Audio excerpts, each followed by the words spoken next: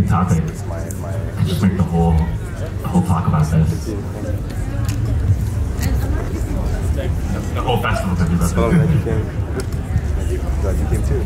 Okay, so hopefully now that your minds are fully dialed into yourselves, your stories, where you source your own capacity, we're going to start talking about some big themes, big topics. So the title of this talk is Psychedelics for Restoration, Reparations, and Regeneration. So we're going to go into those words a little bit because they can mean different things to different people. And the really big question I think here especially is what the heck do psychedelics have to do with it?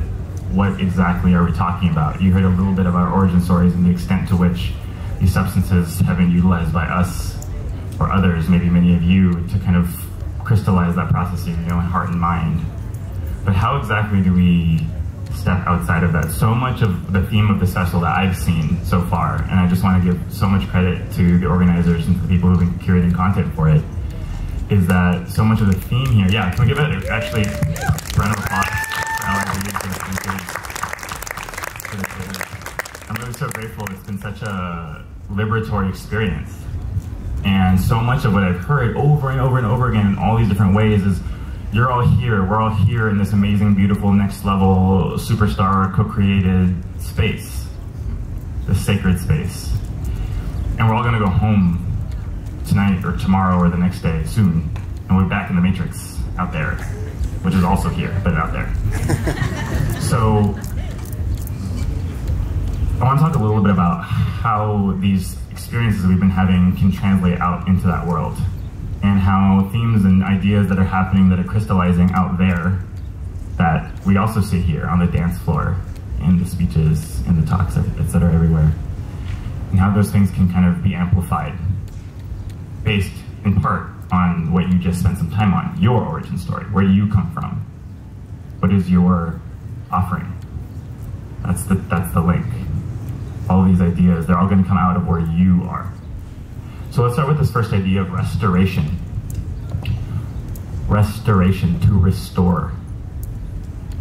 To start, you have to have something to restore it to.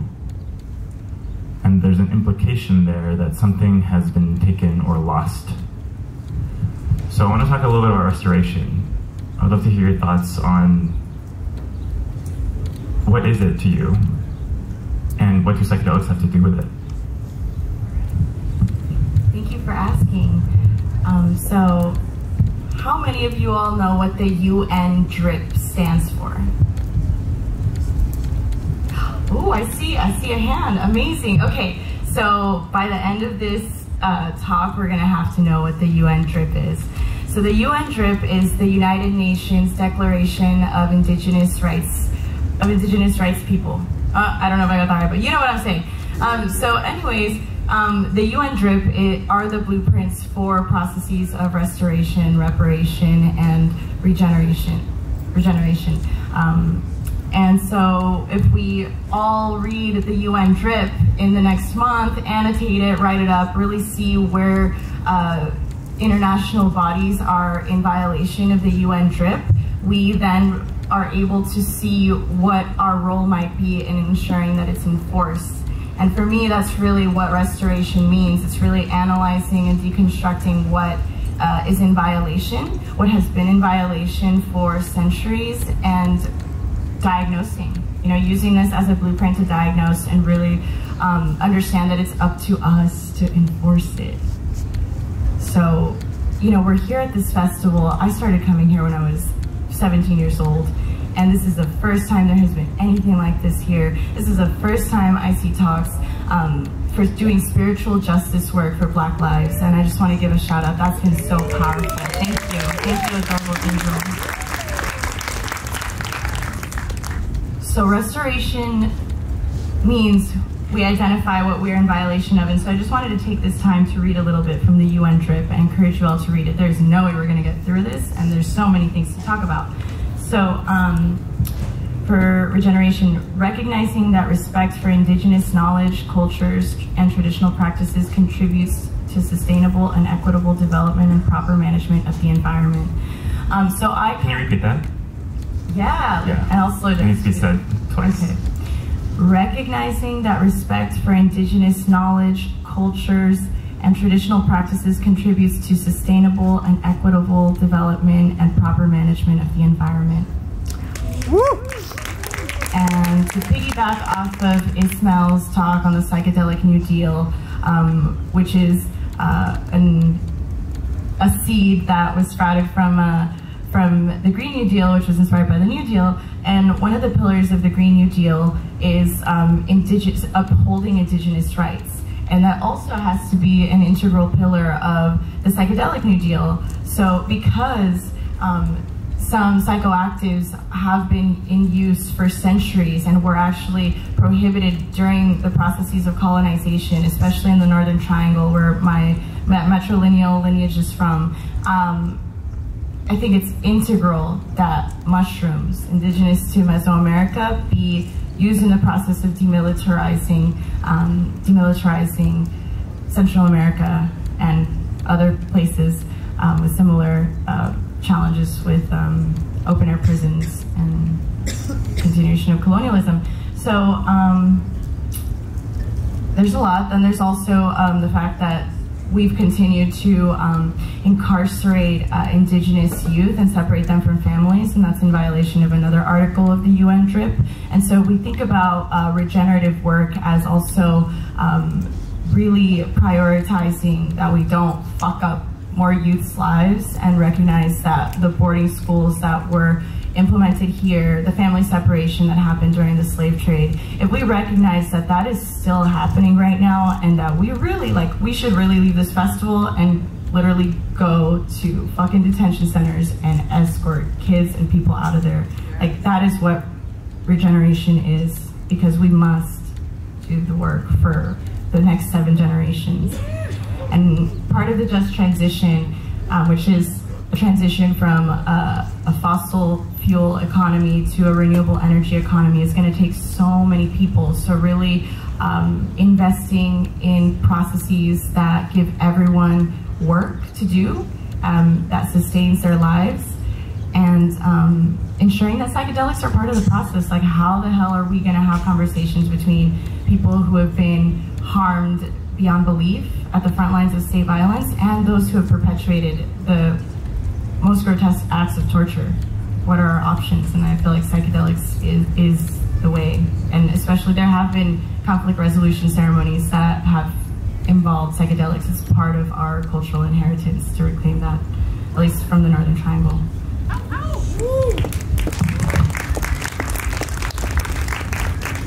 I can speak a little bit more, especially to this conflict resolution piece. So last year I went to a conference called Plantas Sagradas de las Americas, Sacred Plants of the Americas. It was in Mexico.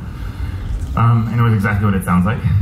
And there I learned that in Colombia, which is where my mom's family is from, the threat to the indigenous people of that land were not just from the government, but also from the cartels. So in parts of the country where there really wasn't a state oversight body, or at least a legitimate one, the few places that were not overrun previously by colonialism and by the new Colombian government, by the Colombian government as it was currently standing, was many parts of that were taken over also by the cartels in the early 60s, 70s, in the process of developing the current cocaine trade network that we're aware of, kind of coming out of Colombia and Bolivia and other countries in that area.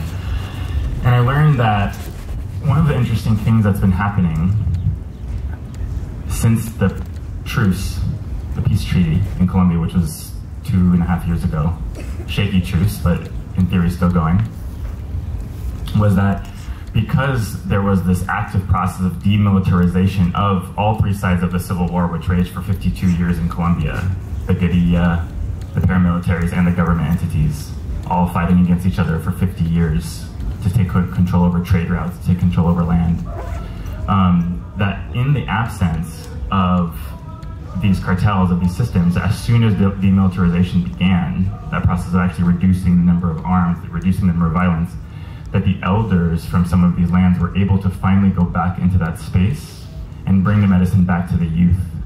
So this is relevant because there's 2 generations in between there. You've got this elder generation, which were already doing this work prior to a lot of the intervention from the cartels and the government. And you have a couple generations of people who had grown up in that context. My mother was one of those people who grew up in the colonial Western understanding of education in the world, which meant that you have a couple of generations of people who had assimilated successfully, which for their survival was a very good thing. It was necessary for them to assimilate to continue to stay alive. That's part of the paradox of assimilation. But the loss to that was that some of those traditional practices had not been carried because they were never taught. So this process of demilitarizing, of creating free space, of creating safe space, once again, in some of these ancestral lands, meant that the elders could skip a couple of those generations and go to the youth, the young people, who, interestingly, are increasingly inspired by and aware of this wave of interest of psychedelic medicine and plant medicine in the global north, who are suddenly interested in these plant medicines again, even though their parents, maybe even their grandparents, weren't. And we're seeing these political, conflict, cultural resolution ceremonies occurring in places in Colombia and other countries to bring that back. We're seeing it in Brazil, we're seeing it in Colombia. And what's happening is that there's this interesting process of restoring these traditions to the extent that we can, to the extent that they're available in that cultural context, but also through the lens of the matrix, of the violence, of the oppression, of all the harm that had been caused over the course of the last 50 years. That's just one case study, but I share that because this idea of psychedelics for peace building, it's like, it sounds a little bit outrageous, I think, if you're thinking of psychedelics in the traditional sense, like in the purely recreational, out there, personal transformation sense. But this idea that that space facilitates room for dialogue, room for deep cultural regrounding and reshifting is actually quite ancient. It's actually quite old. So speaking of old, I'd love to hear your thoughts as well about restoration and like maybe some of the practical ways that restoration, restorative justice, these pieces can be linked between these ancestral conversations we're having, the matrix that we're currently in, and where we're trying to go next. Sure. So raise your hand if you've heard or practiced restorative justice or something like that. Okay, some folks.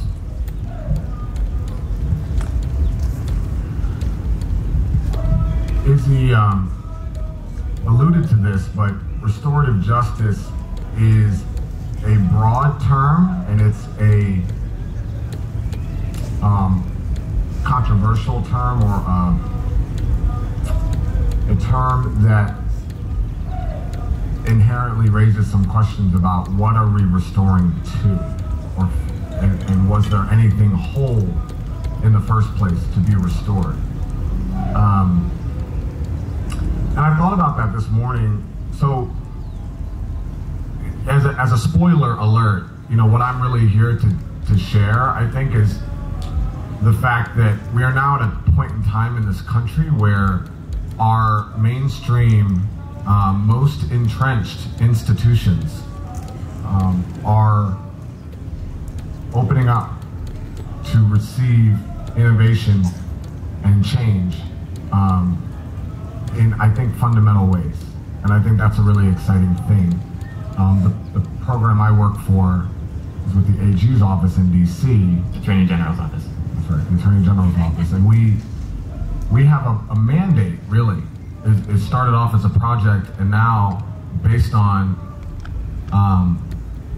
support from leaders, power players, elected officials in the city, we have a mandate to earnestly implement trauma-informed practices and interventions into our institutions. So it's in its infancy, and you know, we've had a legacy of, in my experience, change sometimes happens in quantum leaps. Okay, your liberation story may have a sort of epiphany moment, particularly if psychedelics are involved. But for our societal level, community level changes, rarely do evolutionary steps happen all at once. There's incremental change, and there are tipping points that occur after a certain amount of incremental change is achieved, and at that point, you sometimes see fairly swift reform or evolution. But we're in an incremental phase now, and so things aren't perfect. But we have a legacy of a punitive system, a competitive, capitalistic, exploitative, punitive ethos that runs through our DNA as a society. Our society was not built to encourage relationships. The rules of the game that you were born into, that you are forced into in most of your interactions with your fellow sisters and brothers, were not designed to facilitate relationship building. They were designed to facilitate the creation of wealth in the form of money and the creation of transactions. And so when we can tell the truth about those things, sometimes for the first time, it helps us see with clarity what needs to be done and how deep the work is. And so these are that doesn't happen overnight. Reaching the utopia where there's no money and there's no prisons and there's no suffering, from our scriptural traditions, that may be never, but we see progress. So let me return to our institutions. Everybody, we are seeing